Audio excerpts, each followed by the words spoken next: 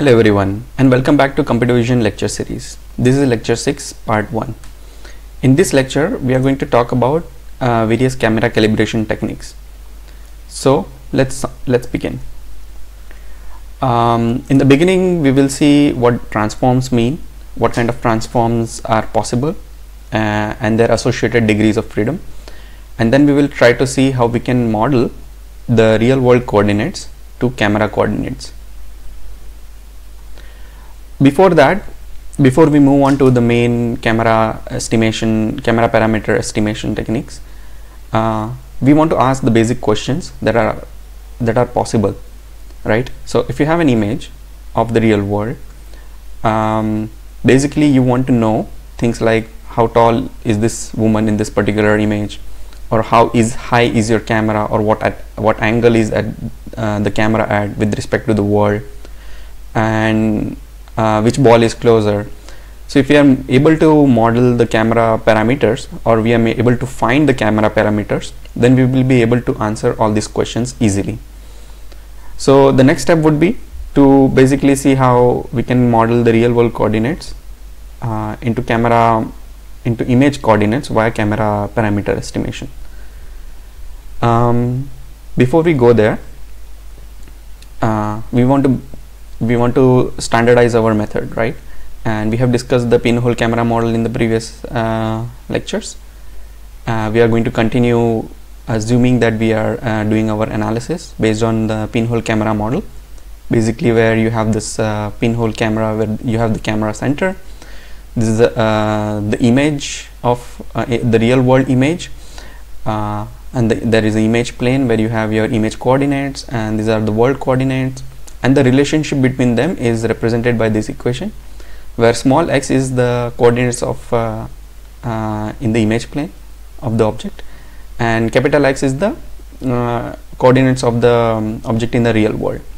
R and T represent rotation and transformation of the object in the real world, so they are considered extrinsic parameters, whereas K relates to the focal length, the shear, and other like camera centers and things like that. They are considered intrinsic parameter of the camera. So this matrix that we are able to generate here is considered as the projection matrix, and our main task will be to estimate this matrix, because we already know the world coordinates and the image coordinates. Then how do we use that information to find or estimate the camera matrix or the projection matrix? That's our main task. In that pursuit, we are going to take use of homogeneous coordinates. We saw how homogeneous coordinates can be helpful, and they allow projection to be represented as a matrix multiplication, which makes our lives easier, because there are a lot of libraries available in MATLAB, in Python, in Tensor, and there are a lot of tensor libraries which handle matrix multiplications and analysis with matrices quite well, and that's the reason why we convert the projections to homogeneous coordinates. In doing so, we are also modeling or approximating our camera, and we are neglecting certain distortions like barrel and pincushion distortions that we discussed before. But we have to remember that this can be caused by the different shutter speeds and the sizes of the shutter. So just keep these things in mind and we go ahead. So what are image transformations or parametric global transformations? It's represented by T, and P dash is the transformed image, P is the original image, and the transformation is represented as P prime equals to T of P. These transformations are such that they apply to the globally to all the pixels in the input image. So let's say if you are stretching this image, every pixel is stretched along the y direction and x direction, and that's how this transformation is represented. The globalness of T is basically that every point in P is affected by this transformation. for linear transformations, we can represent T as a matrix. On the right hand side, as we can see, this is x and y are the original image coordinates, and x dash y dash or x prime y prime are the transformed image coordinates. This is a way of representing the transformations. In a smaller equation, we can represent it as p prime equals to T of P. And there are various forms of transformation, and as you can imagine, the common transforms, as you can see, is like translation. The image is shifted in x or y direction to certain values, or rotation, quite simple to understand, or scaling. You scale the x or and y axis of your image, or x and y dimensions of your image. And affine is basically includes a combination of translation, rotation and scaling, as well as some shear values also. And perspective transformation, we have already seen how the camera is able to capture the real world 3D into 2D. So 3D to 2D is generally considered as a perspective transformation. These are the common kind of transformations. Let's look at each of them briefly and what do they actually mean. Scaling means scaling a coordinate either in x or y or in both the direction. If you apply the scaling in both x and y dimension, it is considered as uniform scaling, as is represented here, that you multiply the image with a factor of 2 in x and y direction both, and the image size increases. That's considered uniform scaling if the components multiplied are same for x and y. But if you multiply differently each component, then it's considered non-uniform scaling. So we can represent scaling as in x and y direction as so if you apply a scaling factor of a along x direction, it's represented like this, and you can represent the scaling in a matrix form, in a constrained smaller matrix form. So if you see this scaling matrix, if you have an image which has which is scaled from its original version, you can represent the whole operation using this matrix relationship, and all you need to do is estimate a and b if you have all the x and y values of input and output images. Clearly a and b are two different values to be estimated here, so the degree of freedom that you have, or the direction of the parameter or the dimensions that you need to estimate are 2 in this case. Rotation, on the other hand, can be represented simply by these equations, which are, so if you consider x and y axis, your xy point is transformed or rotated by an angular value of theta, you can represent x prime as a linear combination of x cos theta minus y sin theta, and y prime as x sin theta plus y cos theta.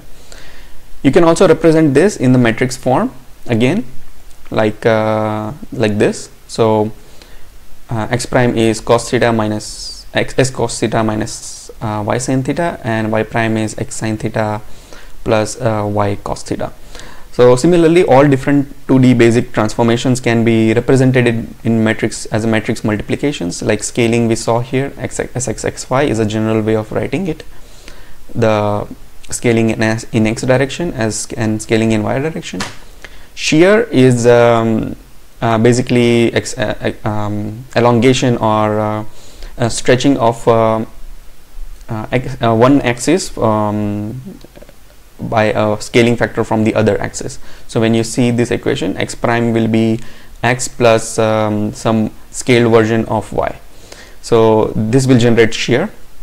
Similarly, translation can be represented through because translation being a non-linear operation, you have to add a homogeneous coordinate to represent it in a matrix form, as we discussed earlier.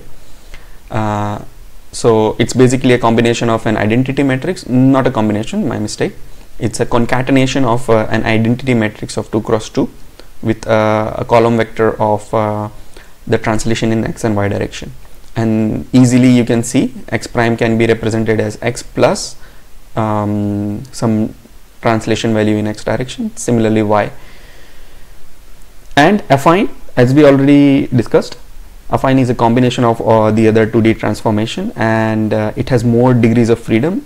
Here you can see that A through F are 6 degrees of freedom in affine transformation. So these are two different ways of writing the affine transformation.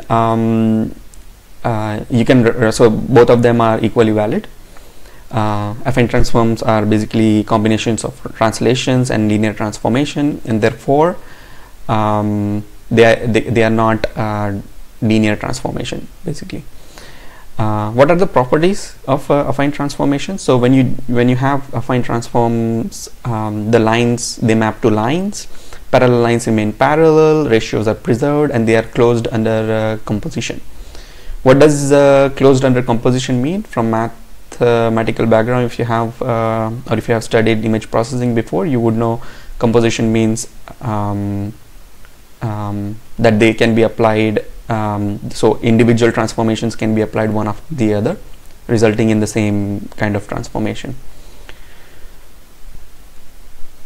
This is basically how it is represented in a way. So this is the original image. When translated, when Euclidean transformation is like this, similarity transformation is represented like this, projective transformation like this, and affine transformation in this shape. In Sizlewski book, you will find this in more details. If you are interested, you should refer that. But for our discussion purposes, I'll explain here what it means. So you remember the camera projection matrix, which was showing the relationship of the image coordinates to the real world coordinates or the scene coordinates, written as small x equals to r sorry, not r, but it's written as a combination of k, which is the intrinsic parameter or intrinsic matrix, and r and t concatenated, which is an extrinsic parameters. Keep this in mind while we discuss this table. So for translation, there is no k, there is just an identity matrix concatenated with the translation matrix, which is size of 2 cross 3, and we saw that tx, ty are the 2 degrees of freedom there. With translation, everything is preserved essentially along with orientation, so your image will look the same, just a bit shifted in either a direction or both direction depending on the values of t. Rigid or Euclidean transformation means it has 3 degrees of freedom. It essentially preserves all the lengths, so it can have some rotation as well as translation, but it preserves everything in addition to the lengths. Similarity transformation has some scaling factor involved along with some rotation, and therefore another degree of freedom is added. It still preserves the angles. Affine transformation, as we saw earlier, is a combination of the previous, and it preserves parallelism.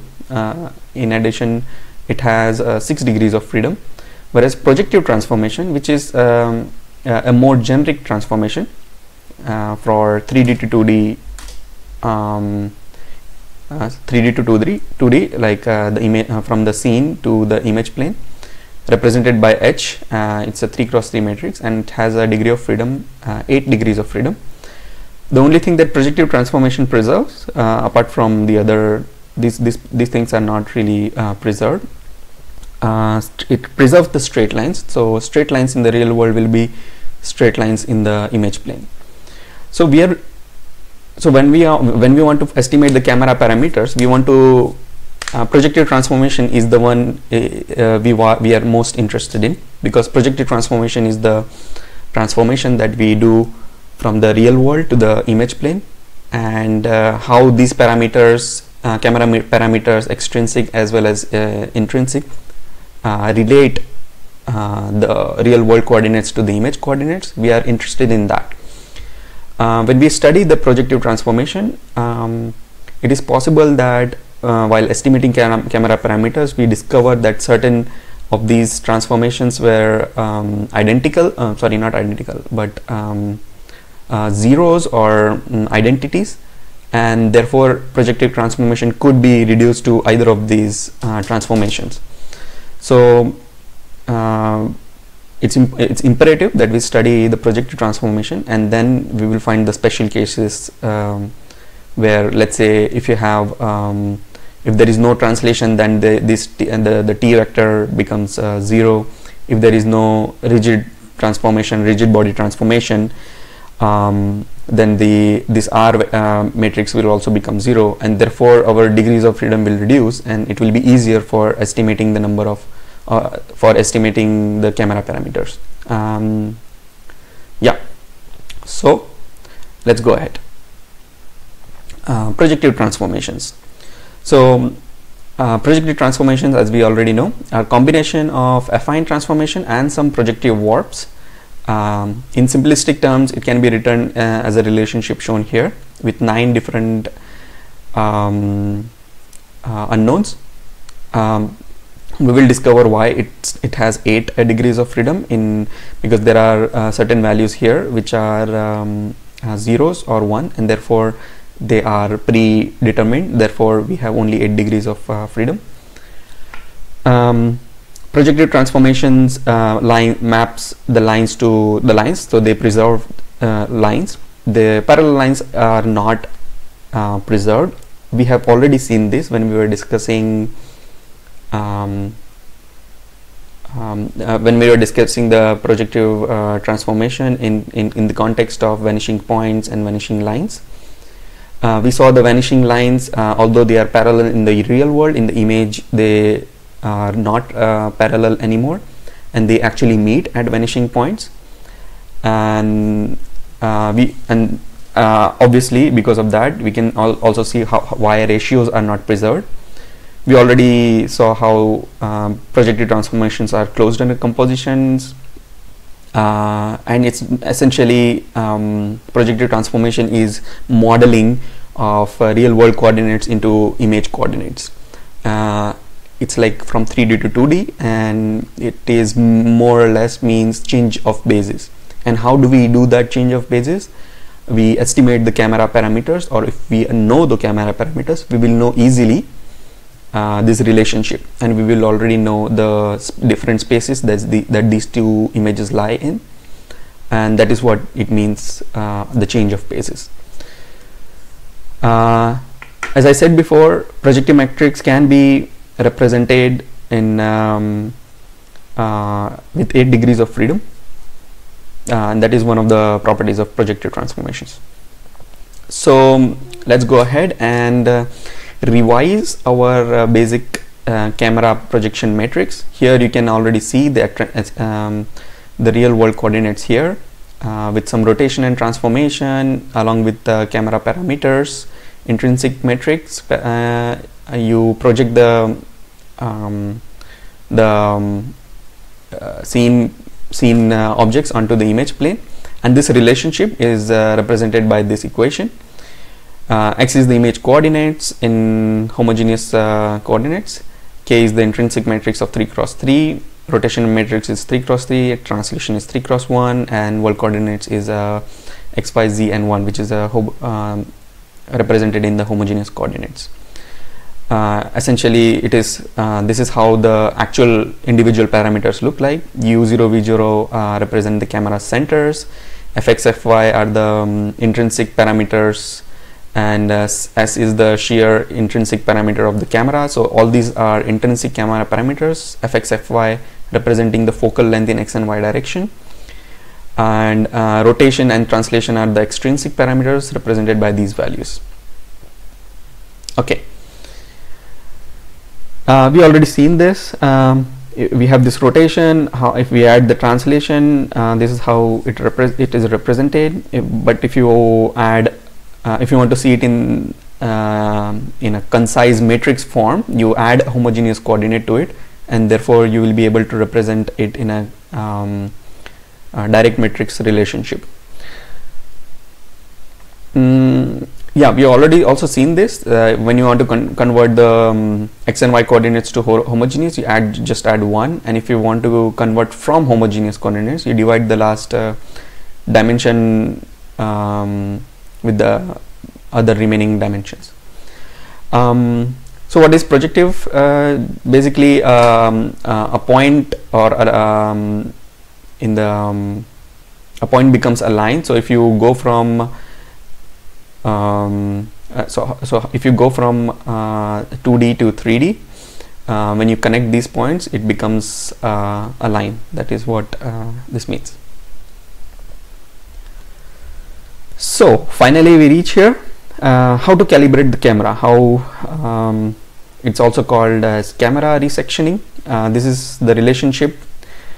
We know, if we know the XYZ and if we know UV values, all we need to do is estimate this M matrix here, which is a short form for K into R and T matrix. So we go ahead with the linear least squares regression. Why linear least squares regression? Because when you think of it, what we have certain pairs of points which already know from the world coordinate and from the image coordinate, and we want to fit a line that passes through it, basically, right? So it's similar to fitting a line. We know some certain points and we want to find a line that passes through all these points, right? And for this, we when you're fitting the line, you're basically doing linear least squares regression to find the slope and the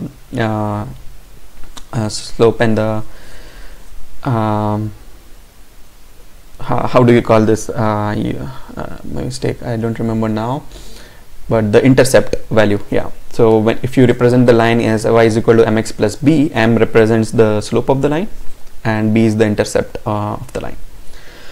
So how do we do the linear least squares fitting for the line? So let's say you have these three different points lying here, and you want to represent it through a line that passes through or is a representative of these points.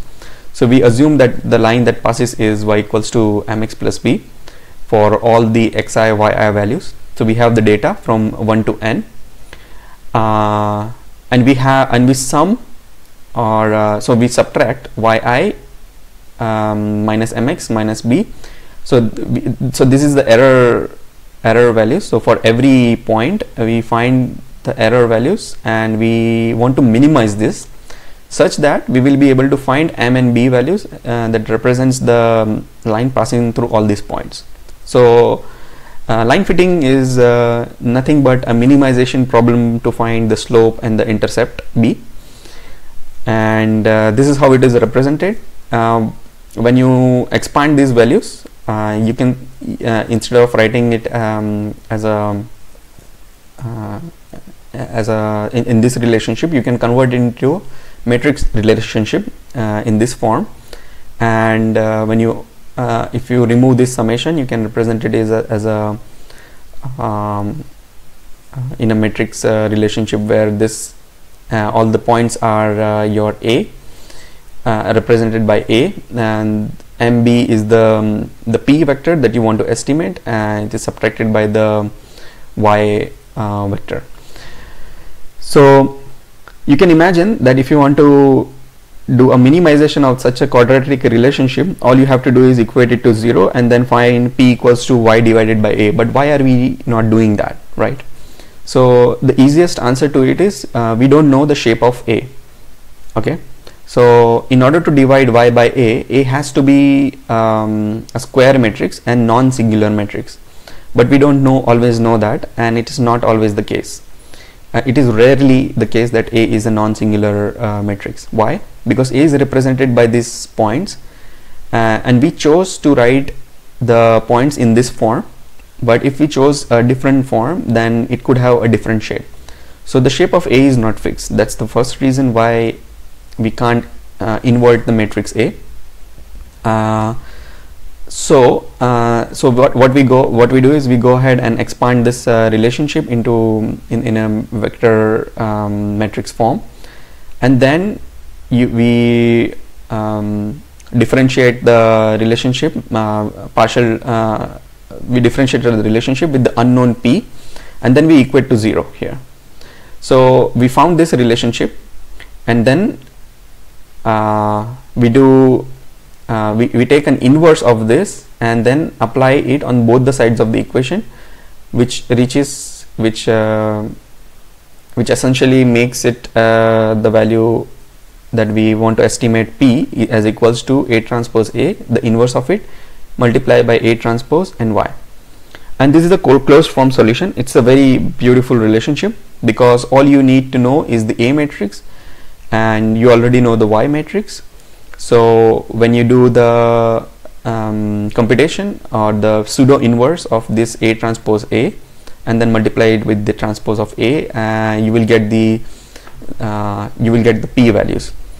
MATLAB has a direct implementation of this relationship as A\Y, and if you already pre-computed A or generated the A matrix, you can just use this relationship to compute the unknown P. So how do we solve? How do we use the same kind of approach, linear least squares regression, for solving the translation? You represent each and every point, matched points into different images A and B. The relationship between them, you represented it like this, and then essentially what you do is you find out the inverse of this, and then we already know x1b and x1a in both the images, and then you invert this matrix and then you will be able to find the translation in each and every direction. This is a very simple example for solving the translation. A generic way of solving translation is this: you write down the objective function that you have.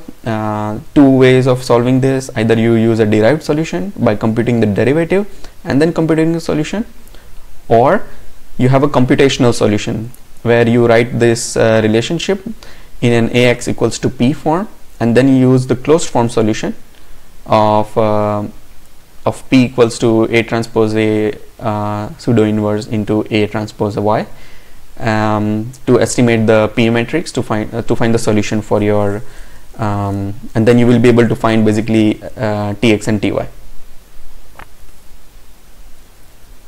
Similarly, for solving any generic transformation considered as rotation, transformation, translation or scaling, we are representing it as T.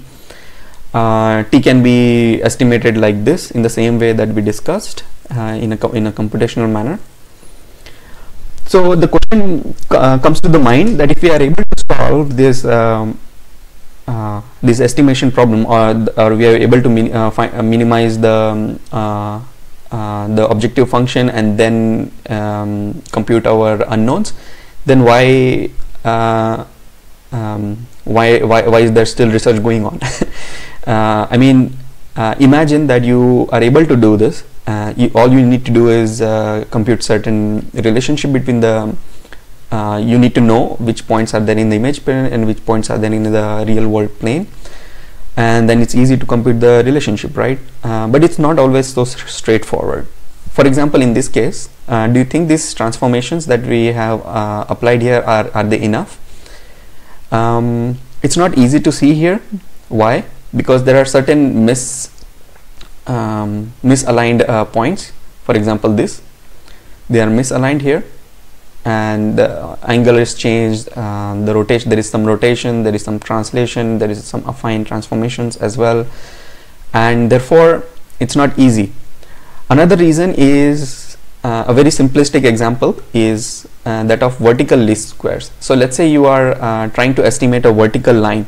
In that case, the slope tends to be infinity, and it's not easy to estimate this line, because infinity could be any value, right? We don't know what infinity means. So also when you are doing least squares for the vertical lines, they are not rotation invariant, and this is another issue. It also, of course, as I said, because it's not easy to estimate the infinity value, it fails for vertical lines. So we need something more concrete solution for this, right? So the solution, the answer to that is total least squares. What we do here is essentially what we want to do is we want to find this line, which is from which every point in your data lies closest to, right? So we assume ax plus by equals to c, c equals to 0 is our line, and the unit normal is a comma b, where basically the distance of this point with the line can be given by this relationship, the magnitude of this value, and we sum over all these values to find the error or the objective function to minimize. And now we have the relationship between a, b, c and all the different points, and we have this energy function or the error function to minimize. The relationship of c can be written in the form as a by n in this manner, and when we do a partial derivative of c with respect to the the partial derivative of this error function with respect to c, we find this relationship, and they can be converted and written into a matrix form like this, where we again have this p matrix that we want to compute or estimate. It's a simple relationship here, which is like a into p, and when you do the squared of that, you in a vector matrix form, you can write it as p transpose a transpose ap. A very named solution would be equals to 0, where a and p a is equal to 0. That is a named solution. That is not what we are looking for. When we solve for this, the solution is an eigenvector which corresponds to the smallest eigenvalue of a transpose a. That is what total least squares does. So what all you have to do is find the a matrix and find the eigenvalue decomposition, and it will give you the p vector basically. So to recap, there are two common optimization problems that we saw in this part of the lecture for camera calibration. The first problem statement is, if you are able to represent the problem in ax minus b form, then the least squares solution can be represented in the in this form, which is the closed form solution. However, if you are able to represent the a matrix in this form, if you want to minimize something like this, then the non-trivial solution, as we saw, is ax equals to 0, where a will be 0.